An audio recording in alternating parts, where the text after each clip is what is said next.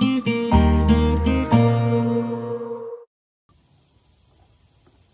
it going, guys? My name is Josh Annis. This is our homestead model. It's 32 feet by 8.5 feet. We are the designers and builders of this.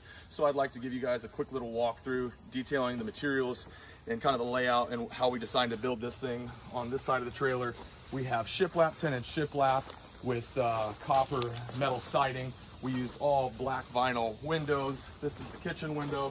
There's a half quarter, both end sashes open into the middle.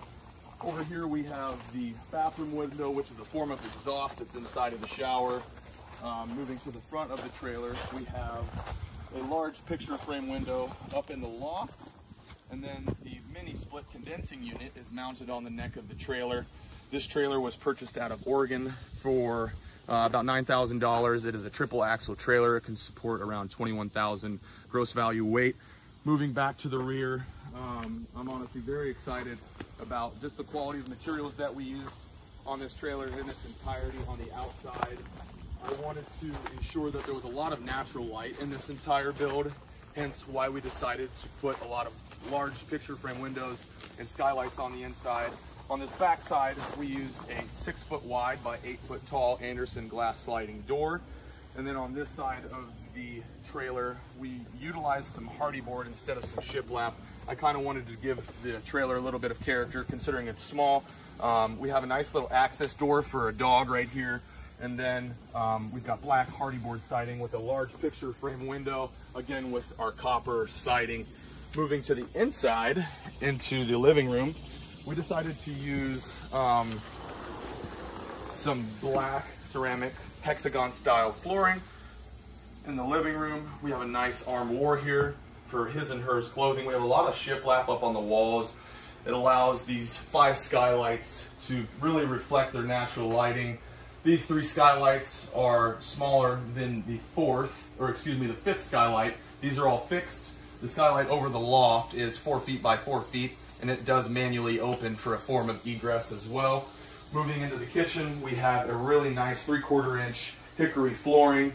We used black quartz countertops with a black stainless steel sink with a black kitchen faucet. We have nice white shaker cabinets in the kitchen, 84 inch pantry cabinet right here. Moving back towards the restroom, we have a stackable washer and dryer and a black stainless steel Samsung fridge that come with the trailer as well.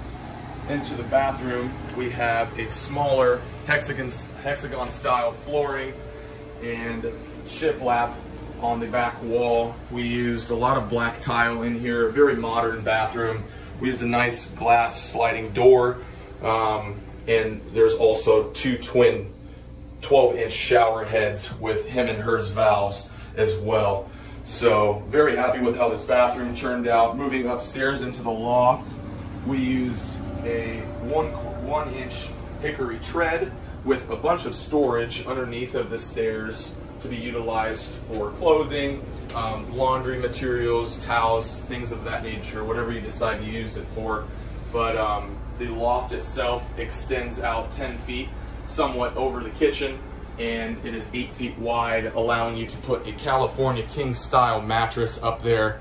There is a large picture frame window on the back side, which allows a lot of natural light to come into the tiny house, which also has blinds in case you decide that you want a little privacy up in your bed. The TV also comes with the tiny house, and there are candle lights that run the full length of the trailer,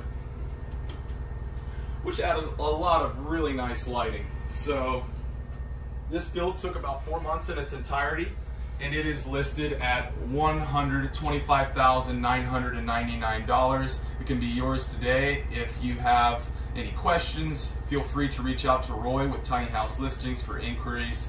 Once again, guys, this house did not take any shortcuts in the build. We used premium materials in here, and we're very happy with how it turned out. So please feel free to reach out, and don't hesitate to shoot an offer. Thanks, have a good day.